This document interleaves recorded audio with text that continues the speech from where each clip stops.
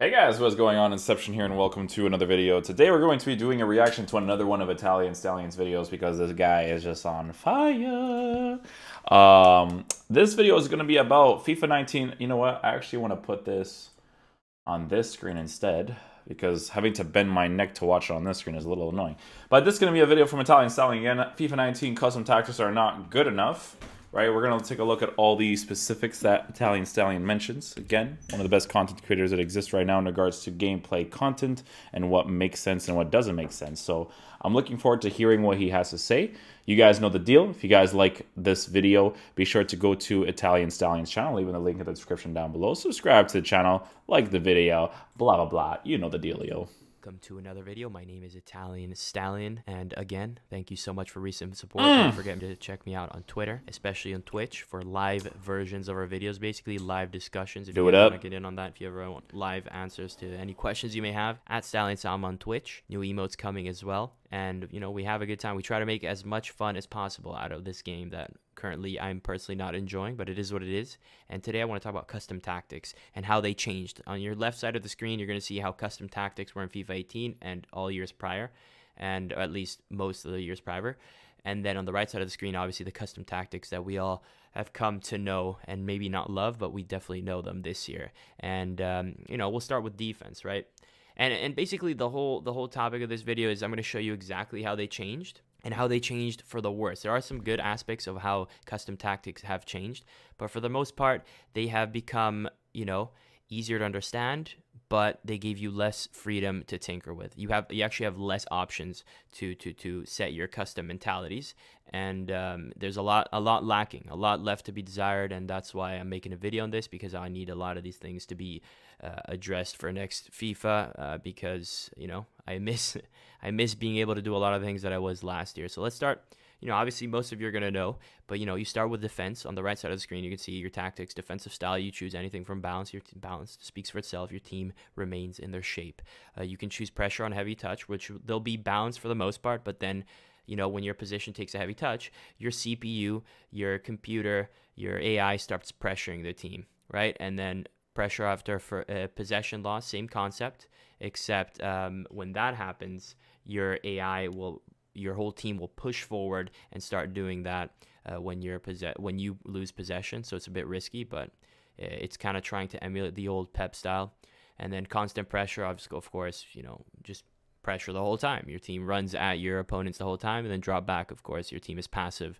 You know, you're going to be more covered defensively, but you're going to give up more possession. And so, you know, last year, as you can see on the screen, you know, if I wanted to do constant pressure, you know, maybe the equivalent would be to do this. But even then, I think it's not comparable in terms of defensive style from last year to this year, because any year of FIFA, no matter if you put 100 pressure, 100 aggression, like 100 team with whatever you want, it didn't matter. The CPU wouldn't press as much as they do now. So I think the mentalities are an interesting idea, but overall, I think they're not a good thing, because every single mentality that includes the word pressure is too overpowered. Because even a pressure on heavy touch, you know, they don't press all the time, but as soon as your opponent takes a bad touch, the CPU of your team will run towards your position. Same thing when press after possession loss. You lose the ball, your whole team starts pressing without you doing anything.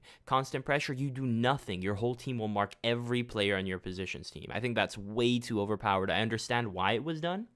I understand it was done because in FIFA 18 a big problem was time wasting, a lot of stuff, but there's other things you can do to negate time wasting, like making passing more manual, right? Like rewarding manual defending, right? Things like that. What they did this year with the whole defensive mentalities is they tried to fix a problem of time wasting in FIFA 18 by, you know, making the computer solve it for you, right? So basically, the solution is done by the CPU. We're moving closer to Football Manager, where you put your tactics, your instructions, and you look at your team play. Because essentially, that's what most defensive mentalities are. You choose one, and they do all the work for you, and there's no skill in pressing anymore. Big problem in my book. For width and depth, you know, last year you could do team width low and high. It's a bit it's less customizable now because you have to go bar by bar instead of you going from one digit to the next. Like you could go from 70 to 71, which you could argue makes no difference. But I feel like more customization is always better, even if it might not be as easier to understand for a casual as opposed to the bars. But that's personal preference. Either way, those things could be done last year and this year equally, pretty much. Offensive style is a little different. This is where things really start getting complicated in the sense that there's a lot left to be desired in this year's tactics. Obviously, with styles, we've got balanced, neutral offensive style. There's nothing really special about it. I guess the equivalent of leaving everything last year to 50-50-50. And then long ball, fast build-up, possession, and that's it. First of all, not that many styles, in my opinion.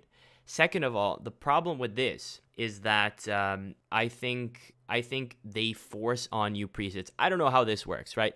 I'm assuming this is how it works, that if you choose possession, for example, if you go and choose possession in this year's tactics, I think how this works is like this. They force you.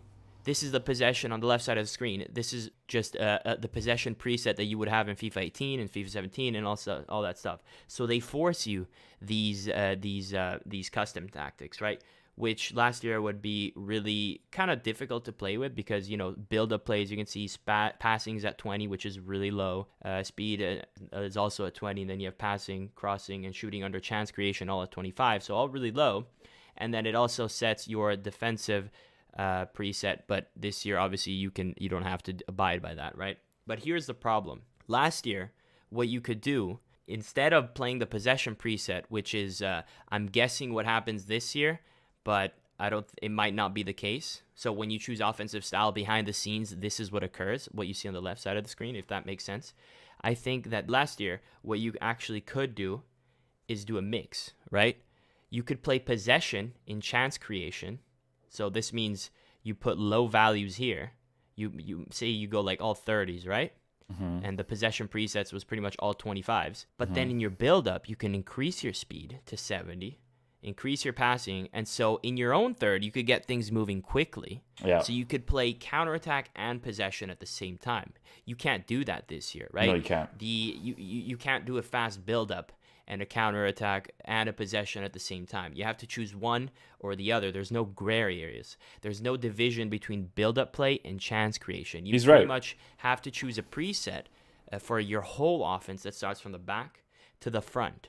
And I think that's a very, very bad thing. And another thing to note is you have this thing here, organized or freeform. In your build-up, you can choose your players' shapes, your player runs to be organized or freeform. Same with your chance creation, organized or freeform. There's no organized or freeform for anything this year, right? So even more limited. And I think that reduces... I think there is instructions to allow your cams and stuff to be on freeform. So instead of stick to position, they would have freeform. So in the way they kind of do have it so that you can move around, because I'm pretty sure the cams have freeform this year. Pretty sure the cams do. So you still definitely can do it. It is a possibility. I'm not gonna say it's not. But I don't think it's for every player, because when you use freeform on chance creation in general, it would be most of the players in your team. But it would also be a thing where it's like the tactics of the old FIFAs and the instructions of old FIFAs would kind of like collide with each other. So you can have, I'm pretty sure you can have an instruction back in the day saying, oh, I want freeform on this player, but then have organized chance creation, and then you don't really know which one he's doing more than the other, right? So that's definitely an interesting thing too. Is a lot of the skill gap as well, because some people thrive with freeform, some people thrive with organized. You have to give people the choice. Now, if you look at long ball in this year in FIFA 19, and then you compare it to the detailed tactic view last year, the preset for long ball, you see that in long ball, you have, really high, this is the preset last year, so, maybe this is what they use behind the scenes this year for long ball, maybe it isn't, but we're trying to make guesses here, right? And if this is what they do, it'd be really interesting for me to see if I could tinker with it myself. So, I like how chance creation looks for long ball with 75, 75, and 75. Yes. But this year, if I choose long ball, I don't have an option to change positioning from organized to freeform, right? I don't have an option to He's right. reduce speed from 90 to 50, because maybe I want to play long ball and chance creation, but in my build up I want to go slow. Or maybe you know, I want to have a fast build up, but I want to lower some of the chance creation values. You're not allowed. You just force these mentalities, and that takes away so much because most of these mentalities, in my experience this year, have been completely useless, and you need that gray area to tinker with. Yes. I think the only good thing they did this year with the tactics was the corner and free kicks. It's really nice that you have, you know, the 1 to 5 bars for corners and free kicks to decide how many people you want to go up for corners and how many people you want to stay back. Great addition. But in terms of everything else, it leaves a lot to be desired. You know, I remember last year my bread and butter, speed, put it at 80. Passing, you know, maybe leave it balanced. You could do fast speed, but then low passing, and then it's like a fast build-up / possession styled build-up play. I used to do that People too. come close, but at a fast speed, as opposed to being forced a possession preset that, as we showed earlier, is 25-25. So slow speed, slow passing. There's no mix mash. There's no customization.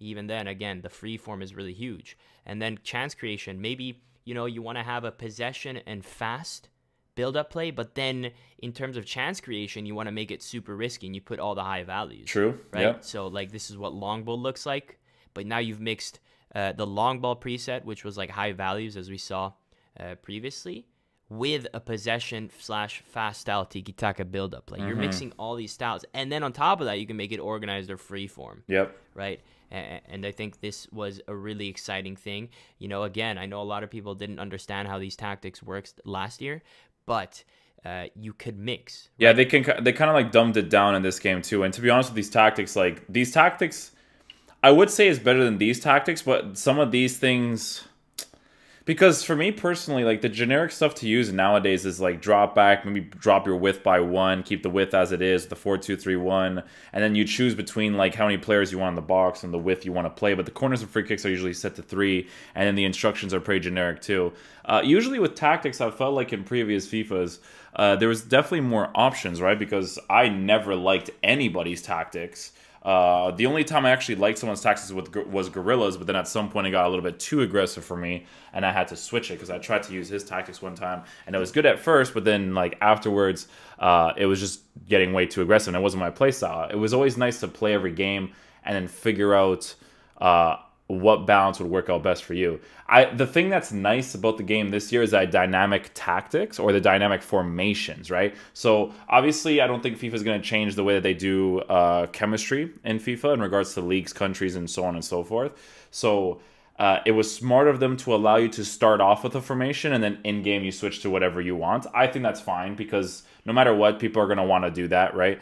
But the tactics, it would have been cool if they kept it like in the old way, and in that way that would be the best way for you to try it in game, because you wouldn't have to pause to individually switch the numbers every single time. You would have your defensive, your defensive, your ultra defensive, your balance, your attacking, and then your ultra attacking, right? And that would be 5 different tactics you would rock with, and I think that would have been a more interesting approach. And then basically what would have been nice too, so that people didn't have to remember their tactics, is that as you were scrolling through the game, it would tell you your tactics each time. So it'll tell you basically based off of whatever chance creation or build-up play you had, it would tell you, oh, you have fast build-up, but close passing and stuff like that. And then you could see like you would hold your D-pad and then it would tell you what that tactic did specifically, and then you would just go from there, right? Also, one thing that'd be kind of cool with FIFA is being able to use different formations. I feel like for some reason they're going to do this next year. That's going to be like their new innovating thing is switching formations. They'll have a defensive formation and then they'll have an attacking formation. Would not surprise me if they did that at all. Roberto Martinez. For Belgium, Roberto, I'm pretty sure it's Roberto. He did that constantly for Belgium. They played the 3-5-2, then the 4-4-2, then they kept on switching it like in game as they were playing, right? Pep does the same thing sometimes. Sometimes he'll play 4-4-2, 4-3-3, blah blah blah, right? He's always switching it depending on the defense or the attack or the situation of the game. So I definitely agree with Stallion on this video, it's kind of very like linear, right? The play style is very linear. Most people will have very similar tactics in regards to instructions and tactics of their players. This used to be all over the place with like most of the players in the community when it came to like what they liked the most, right?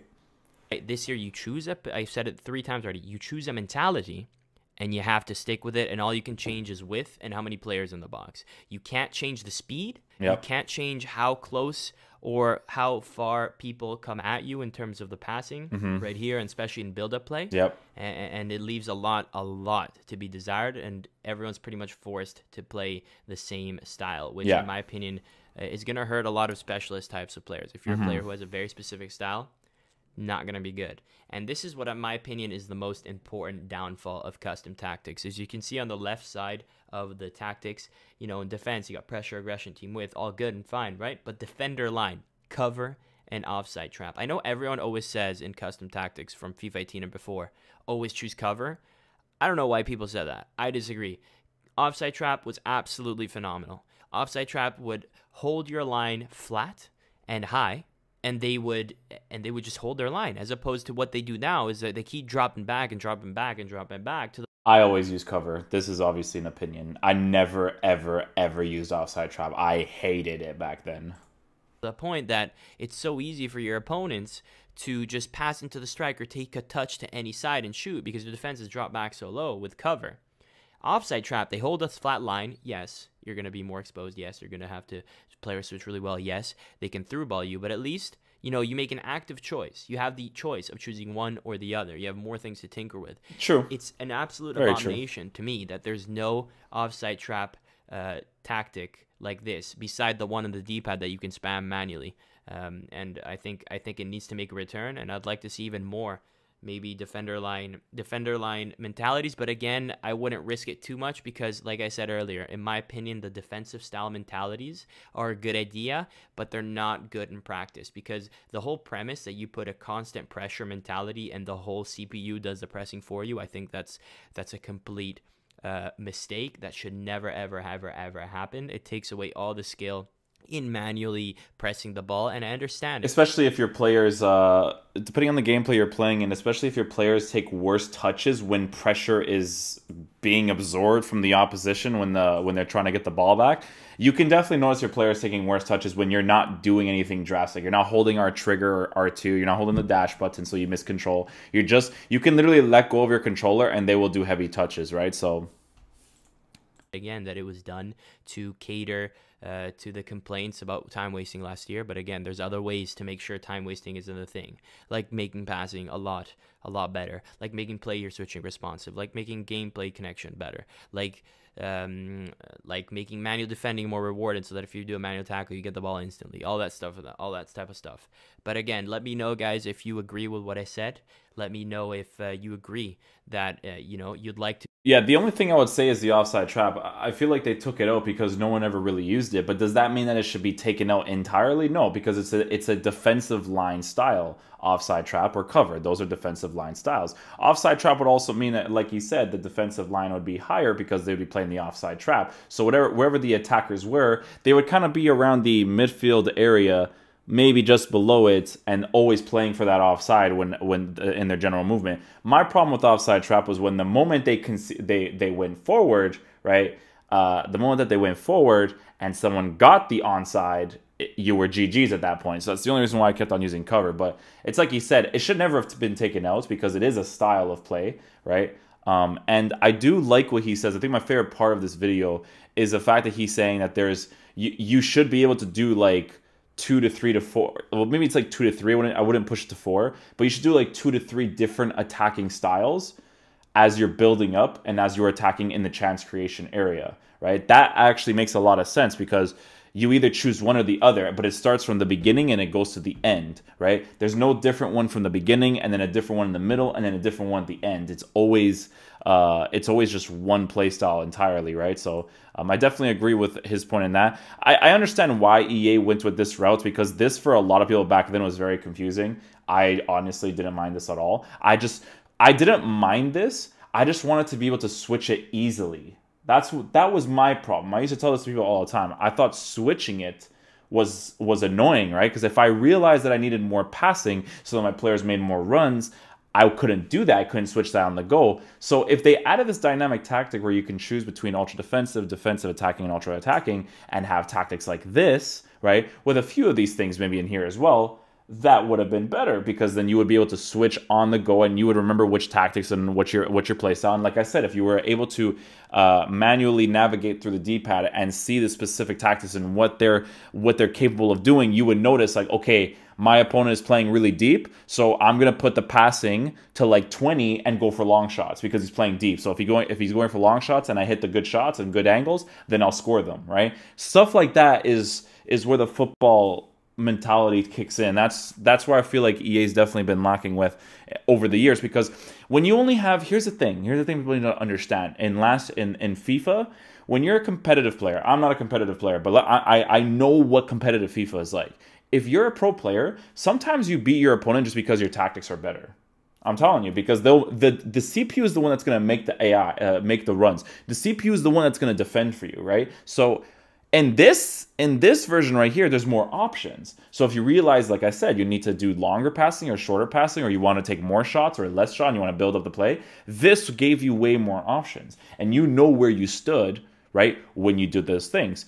If you didn't want to get caught on the counterattack so much, you would basically have your passing set to like really, really low so that your players wouldn't overcommit to the middle, and you have stay back while attacking, blah, blah, blah on your instructions. So this just made more sense to be able to have more of a broad idea of how you want to play. And if you had more options in-game telling you which each one did as you set them up before the game started, it would have been better. But I understand this is a little bit more complicated, but if you guys watched, there was that one video in the FIFA community where the guy explained custom tactics. He said custom tactics explained. You just needed to watch that video. It was like 18 minutes long.